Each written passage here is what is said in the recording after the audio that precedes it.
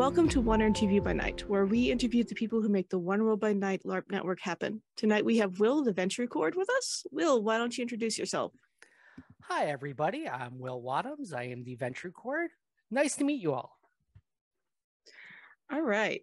So the way we usually start off is ask you to tell us a little bit about yourself and about your history in the org. Well, as I said, my name is Will. I go by many names, but Will's usually the best one I go by. I am, God, I've been with the org for a very long time, 2001, on and off. And I love the clan I'm the cord for. I truly love the clan for all the history of that clan. That gives us the perfect intro to tell us about what you do as coordinator and what are your plans for Clan Ventrue that you can talk about. What I can talk about is my main purpose right now is to bring love to the entire clan. That includes the Cam, the Anarchs, and the Sabbat. I have a strong coordinator sub-cord team. I listen and talk to them at least each and every one of them at least once every 2 weeks, if not more. Big plans right now is to get packets out, do some shakeups here and there, plot-wise, try to give some love to the Ventrue Anti-Tribute as well, because they do have a rich history in the sword and they should not be ignored. My overall purpose is to make the clan in the office accessible to all players who want to play Ventrue or wish to know more about playing Ventrue. Great. So since you mentioned packets, what packets are you working on right now?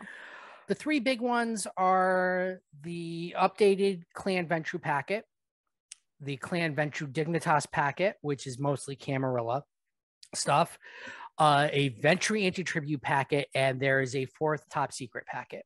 Oh, I'm glad to hear there's going to be an anti-packet. That's going to be great. I have to thank Lex Lopez for starting that during his term. He wasn't able to finish it, but I am trying to find time to make them work and be in line what's best for the org. Great. Since you want your office to be accessible, how would you ideally like to work with players? Basically, my way of working with players is always with their STs. So it could be just a simple OOC, hey, I'm thinking about playing this. I added my STs. Sure. What are you looking? My questions are usually, what are you looking to do? What drives you to be this clan? What do you understand about the clan? What don't you understand about the clan? How can we help you make those goals happen? You want to play a Ventrue in a domain that is dearth of the clan because of bad players? Okay, let's see what we can do with your staff to make that happen. There are games where Ventrue players kind of screwed the pooch around people. You got to work ways around that and make it work. So it's a lot of talking with the players. It's a lot of talking with staff. And it's coming to an agreement that is best for not for just the clan genre, but for the players' well-being, for the game's well-being, for everybody's well-being. It's finding that middle ground and making it work. Ventrues should be leaders. Even in the sword, they should be leaders. They don't have to have titles behind them, but when the first thing they should do is I step up and I lead. It should just come second nature. It's a hard thing to do for some, and I get that, and I hope to help give them tools to do that. They might not lead the charge into battle, but, they might lead that entire influence dump that everybody's throwing together. So, they might put their name on the line to do that influence dump. Those are all noble things. It's how they want to play and helping them play the way they want to play. Is there anything else as coordinator you would like to touch on? I'm working with a couple chords and a couple projects. Namely, the big one right now is the Harridan plot going on in the org. I put forth a candidate from my office, as did the Nosferatu chord and so on and so forth. That's a big thing. Hopefully a lot of Camarilla players are having access to that as best as they can. Another thing I'm working on is a couple side plots because, my office has a couple NPCs that are up and about that people are really grabby hands to get to talk to, I should say. Other than that, if you know, you know. If you don't, well, you should talk to your local Ventrue and see who the hell's awake and why you should be concerned. All right. So now we get always what's really fun is who do you play? Currently, my character right now is Virgil Palermo, Anarch Extraordinaire. He's a mover and shaker. He's known in a lot of circles. Honestly, my most known character is the late great Julian St. John, also formerly known as Archon Gaius to his Arbiter Elegance of Clan Toreador. I have a couple other characters here and there. I have Sir Alexi Ap Skathic, my changeling, and I do have also Nick Golly, who is my Glasswalker Thurge. So, all right. So, is there anything else you'd like to talk about? I'm open to questions if you have them. It's you never know.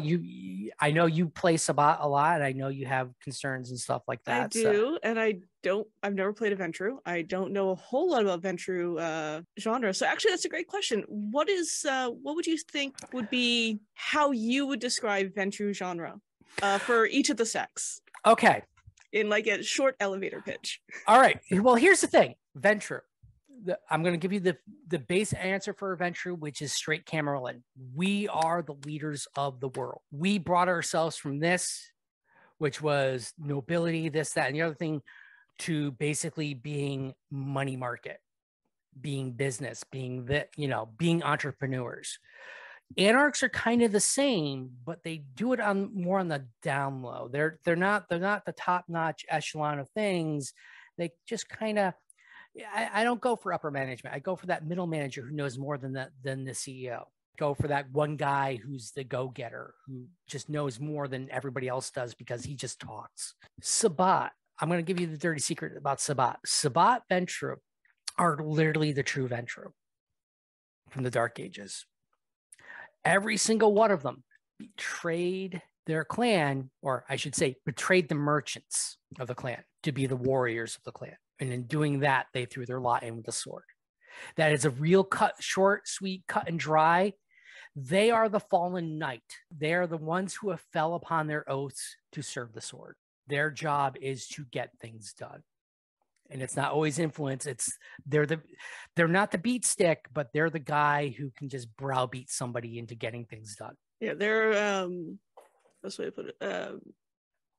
They can be the commanders, the generals, the influence. Of course, they can do influence. I mean, that's a Ventrue thing. Yeah, but they can be that battlefield leader as well as political leader. Yep, can be the leader. They can be the frontline shield to those who are too weak to take the hit. They can be that one to show them the way. Again, like you said, knights. I know they're, for those who don't play Sabbat, their nickname in the Sabbat are the Crusaders. Yep. Knowing from the Dark Ages that during that time, Ventrue themselves tied themselves to nobility and the ideals of knighthood. At the end of the Dark Ages, Ventrue were slowly slipping into the merchant class, making money, global trade, things like that. That divide with the Anarch Revolt and the Treaty of Thorn, the elders of Clan Ventrue doubled down on the mercantile system and said, we will forget the old ways. We still have our beat sticks, but we're going to forget that, we were soldiers. Unless we have to be soldiers again. They rested on their lord. In the Sabbat's eye, the Ventrue anti-tribu's eyes, elders' eyes, is the Ventrue rested on the easy win, at least to them.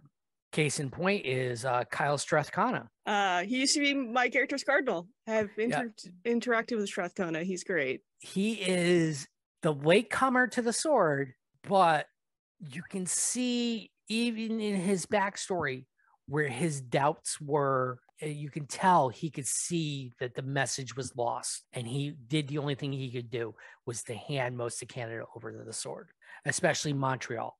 That was his baby. Another thing, I'm working with the Ravnos Court for a Ventrue bloodline that we're bringing into play. We're slowly bringing into play. We've been working on it since I became Cord. I know it was talked about with Lex as well. We brought the bloodline known as the Danova into play full bore. We have been looking for people to play it, and we've been looking both Cam, Anarch, well, all three, Cam, mostly Cam and Sabat, because Anarchs don't really happen in India. Imagine that. But that said, I know we've already approved a couple of them in play.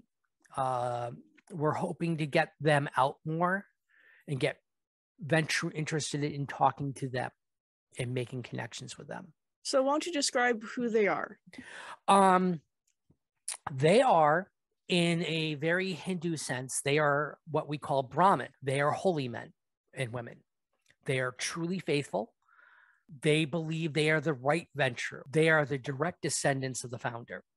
They are not the ones who betrayed the founder. Very Sabat of them, don't you think?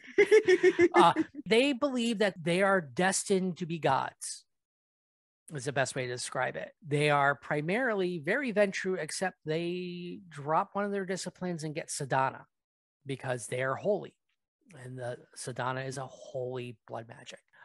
They are joint approval in between my office and the Ravenous Court's office. As I said, we brought a couple of them into play. We're hoping to get more. What we're looking for are players who can be respectful to the culture and understand what they're getting into, and understand you just can't go through the motions and pretend it's okay. You kind of have to be respectful while you do it, because that's a can of worms that some people can take offense to. Yeah, that's I've seen that a lot with a lot of the faith-based blood magics, is you really have to respect the cultures that they're coming out of. Yes. Even though we're working in a fictional world and these are twisted fictional versions of real life. You still have to respect the real life cultures. Correct. That's entirely true. And trust me, I've been rereading a lot of Hindu mythology. God, there's a lot of it. There is, and it's really fascinating. It's a rabbit hole. It is really a rabbit hole. It's a great rabbit hole, and I'm sure it's a rabbit hole that I would love to see players dive down. Oh, yeah. Well, it raises a lot of questions, especially for being a Western people of Western faiths, Abrahamic faiths, and stuff like that. It raises a lot of questions. What do you mean you have a pantheon? Right. We got rid of those. Yeah. Okay. It's understanding as much as it's a pantheon, you kind of really just stick with one of them out of the pantheon. So if someone does want to play one, it would be contact you and other Will. Yep. Also understand I'm also Will Lee's subcord. So we are quickly known as he is Will 1, I am Will 2. But we will work with people. We want to see ideas. We want to see thought. We want to see people going, I'm going to actually research this. We will also say, you're thinking Kali? You want to follow Kali? Let me know, because you're probably going to go Sabat. So that would actually be some interesting sort of crossover, some of the Asimite antique stuff.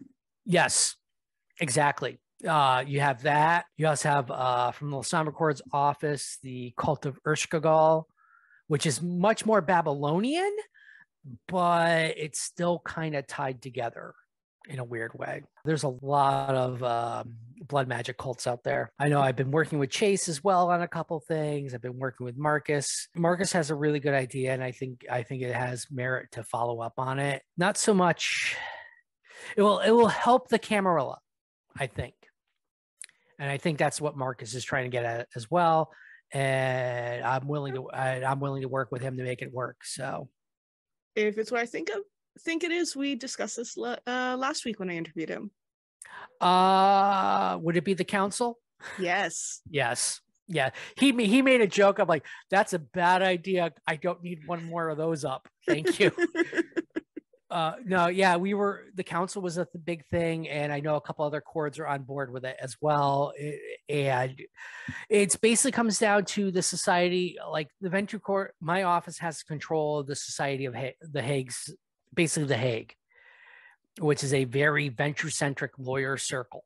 I know there was a couple characters in Maine that were really big into that up there. So it's yes, I did very briefly play in the cam games up in Maine before the pandemic, and then pandemic kind of threw everything to the wind, and I shelved my cam characters. But it's the Hague is a strong resource of what's the legal precedence, what's the legal with the traditions, with this, what's the legal thing of justiciarial edicts or whatever that could cover this gamut that I don't know about.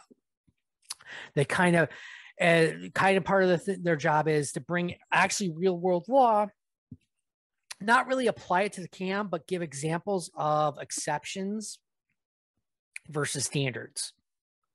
It doesn't have to be followed by a prince, but it still puts a little spin on it. So it's helpful, but the problem is it's very Ventrue centric, and it's very hard to be a non-Ventrue entering into it.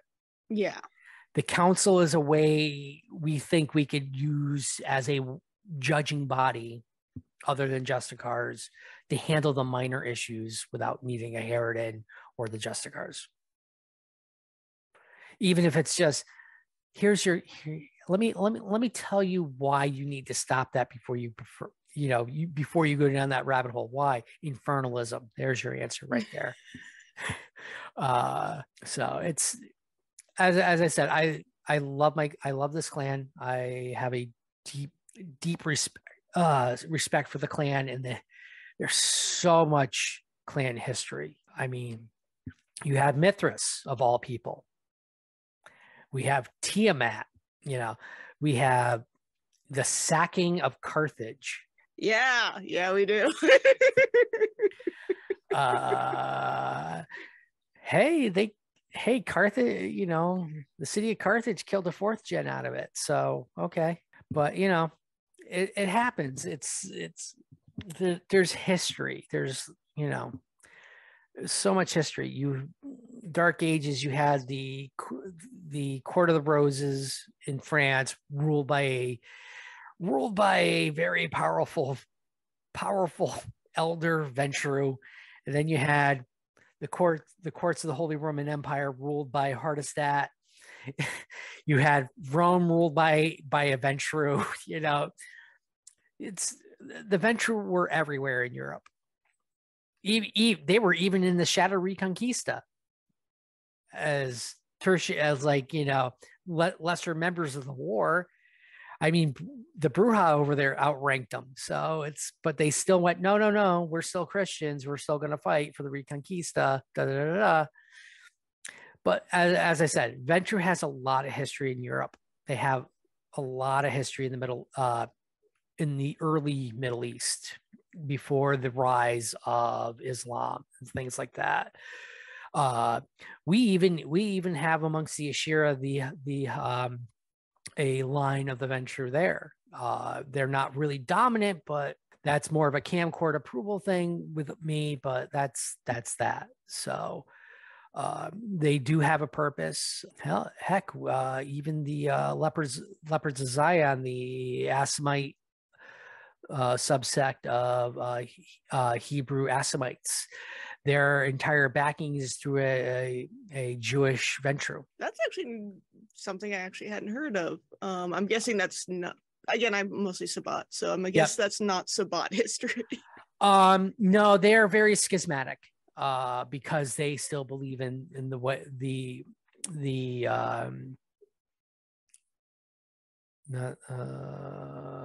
God, I can't think of the name of it. They still believe in the Torah. They still believe that they are Jews, and thus they are promised heaven even after being cursed with undeath. Okay, that's actually pretty cool. It's their entire thing is they were basically introduced during the Dark Ages as a splinter sect of the Assamites, and it was basically to defend the Jewish people during the Crusades against both the depredations of Islam and Christianity. Oh, you hurt my mortal family? I don't care if you're a Templar. I'm just going to murder you. They're, as I said, they're very faith-based. They still believe in their faith over the laws of, they use the laws of Hakim to help keep the faith because, well, they're still shepherds of Cain. So, yep. Or as the Ass might say, Cain. All right. So I think we're just about done. Yep. I want to thank you so much for coming in and doing the interview. No problem, not at all, Sheryl. It was a pleasure working with you on this. So, all right. So that wraps up the interview today, and okay. We'll be back in another couple of weeks with another interview to come out. Awesome. All right. Goodbye. All right. Bye.